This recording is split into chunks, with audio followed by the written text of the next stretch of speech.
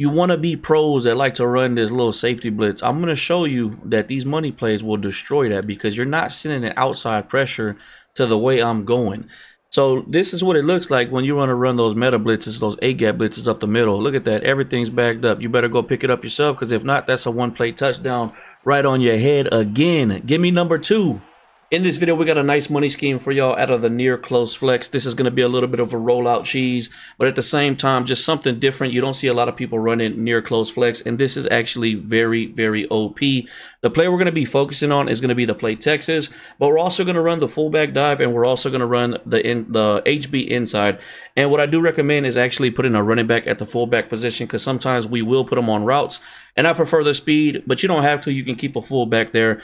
But again, we are going to be focusing on the play Texas, and then we're going to go from there. So let's jump into the practice field and show you how we set these plays up. All right, we're going to be starting off with the money play setup. If you're on the left hash, you want the 2 wide receivers on the left side. If you're on the right hash, you want to make sure that they're on the right side. What you're going to go ahead and do is motion over the outside wide receiver. You're going to put them on a comeback route and then streak X. I do like to keep RB on the Texas route. You're more than welcome to change his route, and you're more than welcome to put the Y fullback / running back that we subbed in on whatever route you prefer with that. But the first time I run this, I definitely do like to block them to get, just get a little bit more protection. This will bomb all zone coverages, and it will beat man coverage if you have the right wide receiver, either a speed mismatch or somebody that has really good route running that's going to break on that corner. He will create separation. We are going to be going to get to cover 3, but the way we beat cover 3, this will also beat cover 4 and cover 2. And you're going to see why we call it a rollout cheese, because you're going to call hut, you're going to wait about a half a second, and you're just going to sprint out. The faster the quarterback, the better this works. And if you can get your timing on the throws on the run, this is just completely OP. But you're going to see what I'm talking about right here. If you can get greens like that when you're with the quarterback, whoever you use, I don't need Lamar to do that. I just have the most practice with them. This will be just completely OP. All right, now we're going to go ahead and show y'all a few of the corner route setups. What I mean by that is that whole concept that I like to run street corner with some type of flat route. Since we're in Texas, we'll show you the one that we run out of Texas. What you're going to do is motion out the inside wide receiver, put him on a streak, put the fullback / running back on a swing route. I like to keep the Texas route there. It is a very good check down. And if they're in man, sometimes they're in man coverage, you can catch them off guard. And you can kind of do whatever you want with the tight end. I kind of like the route that he's on because he clears out the middle, and also another route that can beat man coverage. But he for the most part, he's there to clear out the middle for the Texas route. But y'all already know what we're going to look for. The high-low read between the corner route and the swing route coming from the running back / fullback. If you want to make this work that much better, smart route, the corner route, make it go a little bit deeper. So that that flat on that side really has to decide, do I want to go 20 yards or do I want to go 5 yards? But let's go ahead and show y'all what this looks like. Again, we're going to be looking for the corner route. Once he makes his cut, the streak clears out the deep blue, and then we have a decision to make if we're going to go high or low between the corner and the swing route by the running back. Now, another one is going to be out of the play flanker drive. We're going to make this look like the money play because we are going to motion the outside wide receiver. So we're going to go ahead and motion them over, and basically the same thing. You're going to go ahead and put the fullback on the swing route. You're going to streak A, so same concept. And now we're going to go ahead and leave the running back on the wheel route just in case it's man coverage. And then we got the check down with Zay Flowers coming across the middle of the field. And this specific corner route that the tight end is on can destroy man coverage. This is whenever you see that corner route where he like kind of goes flat for a little bit and then up, that one is way better than the regular corner route that we just ran to the left. This one does a good job of breaking and beating man coverage. But let's go ahead and just show you what this looks like. Again, we're going to look for a high-low read and just a terrible throw by me. But you see, same concept. Either go high or go low, depending on the flat on that side. And then we also got that backside check down. From here, let's go ahead and talk about the run plays. So we have the fullback dive, and then we have the HB inside. For the most part, I'm going to favor the HB inside. But let's just talk about the fullback dive real quick. Sometimes I like to throw my opponent off, and I'll motion my running back out because a lot of times that's who they think that's supposed to be running the ball. And if they give me that gap in the middle, I'll just take the fullback dive right up the middle. Is it always going to give you good results? Not so much. but it's something to just throw in the mix. Really, the run play is going to be the inside zone, and y'all already know I love to motion snap, so it's going to be one of those plays. What we're going to do is motion out, because we're going to make it look like we're going to be running the money play. So we're going to motion out the outside wide receiver. Once he passes a tight end, now there's a specific way you can run this that a lot of times it turns into a one-play touchdown, is basically kicking it out all the way past the wide receiver. Is it always going to be there for you? No, but when it is, that's the times you get good plays. Like right here, if you kick it out and if you got like jukebox or something, you could turn it into a big play. Now there, I forced it. I could have easily kicked that to the inside and got really good yardage. You'll know when you get that opportunity, like you'll see it open up. But if I have to, I can kick it this way. This is what makes it good. Over exaggerated on that juke, but you see what I'm talking about. It's one of those plays where you can kick it to the left or kick it all the way out to the right, and if there's a gap somewhere in the middle, you just take that gap up the middle. But from here, we're gonna jump into some head-to-head gameplay and show y'all this being ran against real users. Game one, we got the Chiefs. I want to say I played this guy before. I kind of remember Taylor made it, but I'm not too sure. Well, we're gonna see what goes on right here, what happens. Yeah, either one of these guys can run the money play. Honestly, I'm fine with that. Let's get another running back at this fullback position though. Oh yeah, that's a nice combo right there. Make sure we have the money play subbed in our audibles. Texas, we got the, go ahead and put the inside zone. Those are going to be the main two plays. Honestly, the fullback dive is just like, it'll happen here or there. We don't have time. We might run the inside zone right here. Y'all might hear my kids in the background. I apologize, but y'all on daddy duties, you got to do what you got to do. Yeah, we're just going to go ahead and audible to the inside zone and see if we can get a motion snap still. Yep, I'll take it. Look at that gap. Look at that gap. I'll take it. So now, next time we do the motion, he might be ready for that, the inside zone, but we're going to go for the money play.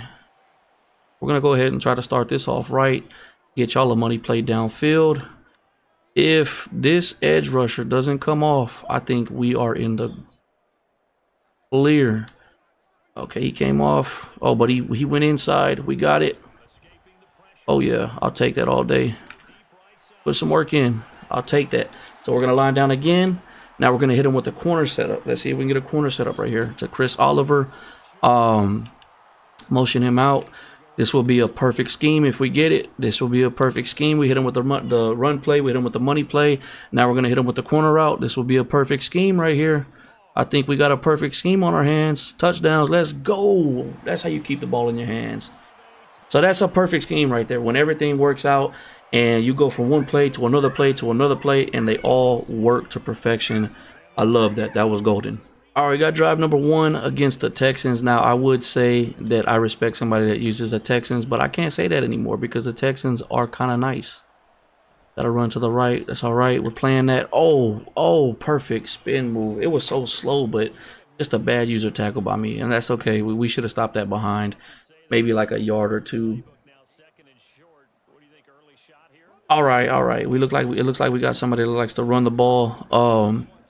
I used to say I respect people that use the Texans, but now they are kind of a valid team. So I can't say like, oh, you're good if you can use the Texans and get some things done. It's a solid team, and then next year they're about to just be completely OP. Okay, we look like we got somebody that is just spamming this stretch. Apologies for the cough. Your boy's a little under the weather. Look at the user tackles though. You got to learn how to use a tackle like that. That's LB with Heat Seeker all day.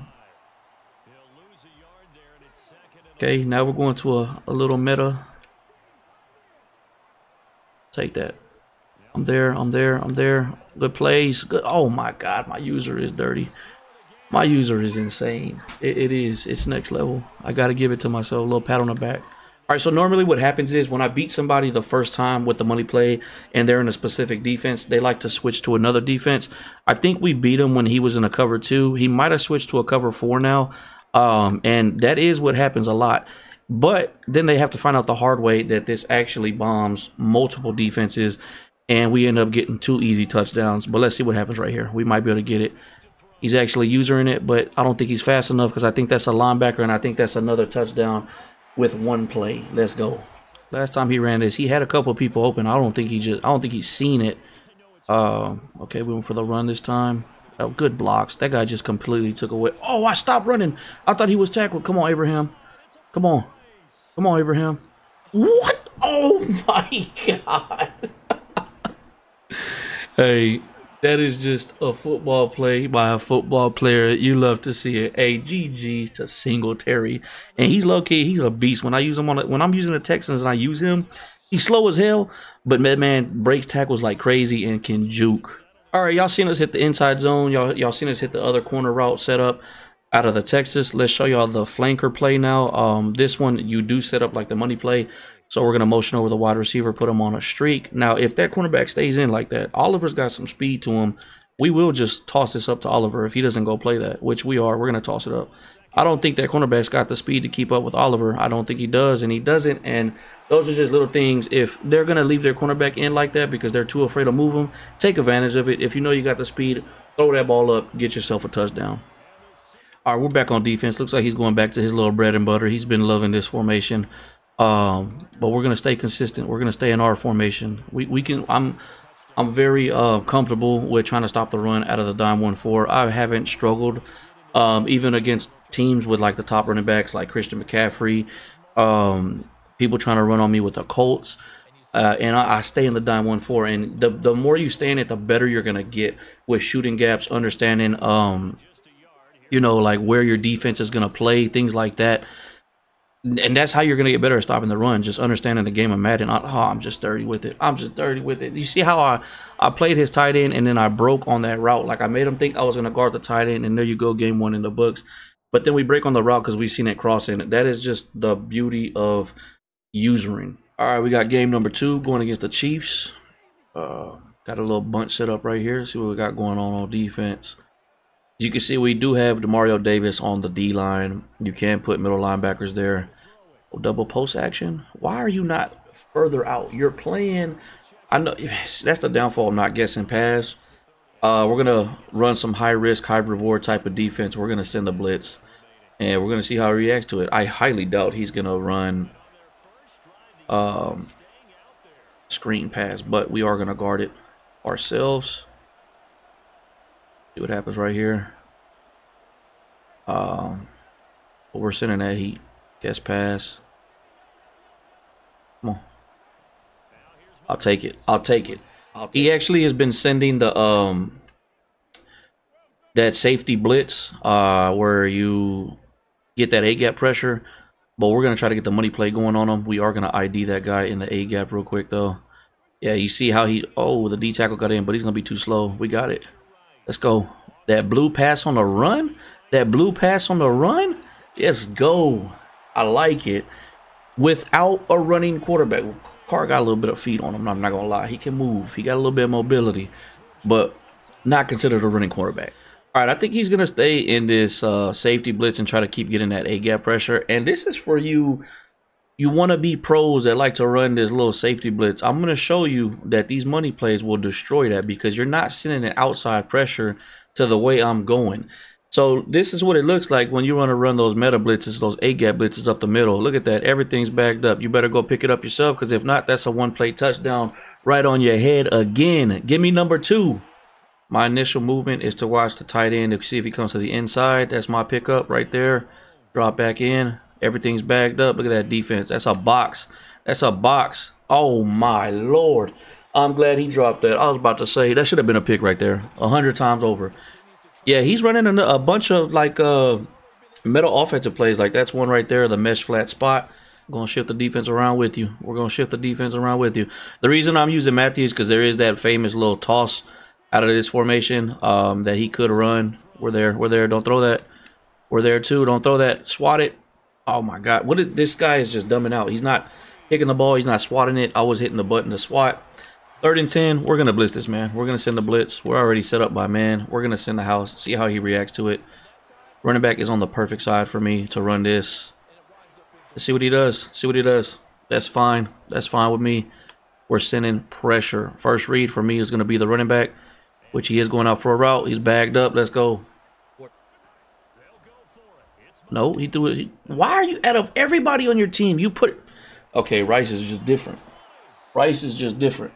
All right, he's 16 yards away, so we are going to drop this down to 20.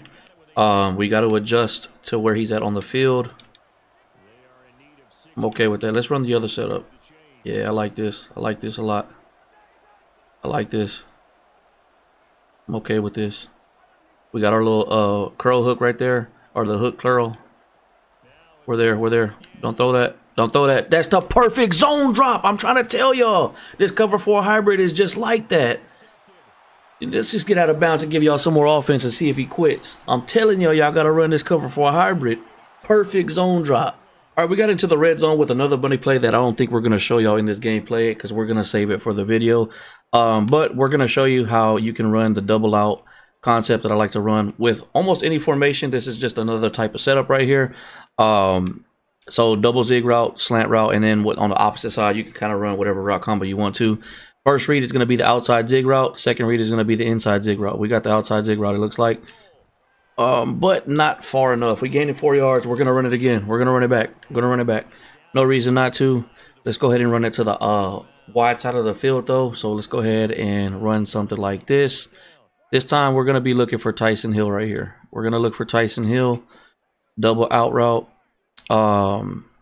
We might even hit the running back right here. But that is definitely going to be the go-to. Let's motion the running back over. I like that route with them, but we're going to keep it default.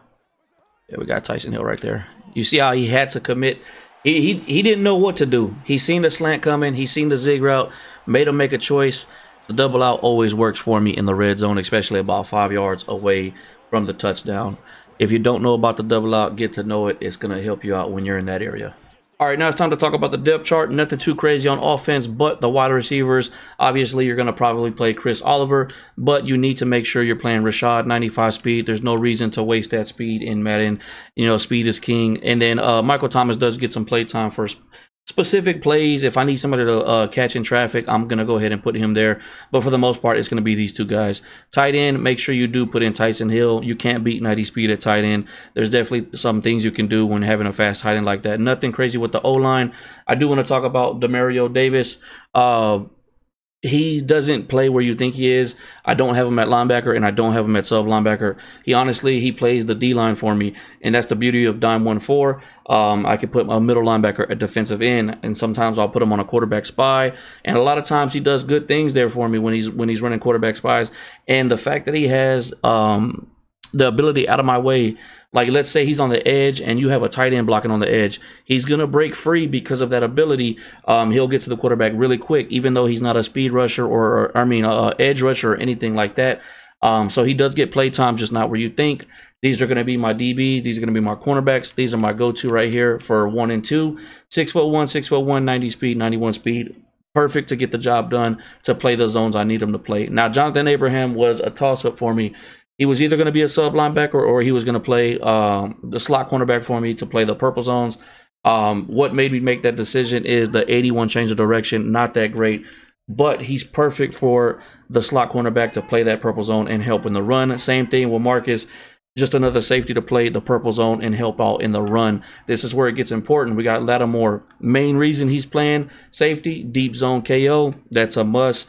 Even if they catch it in his area, he can knock it out. And he's got 92 speed and 91 change of direction. Very good ball hawk for me.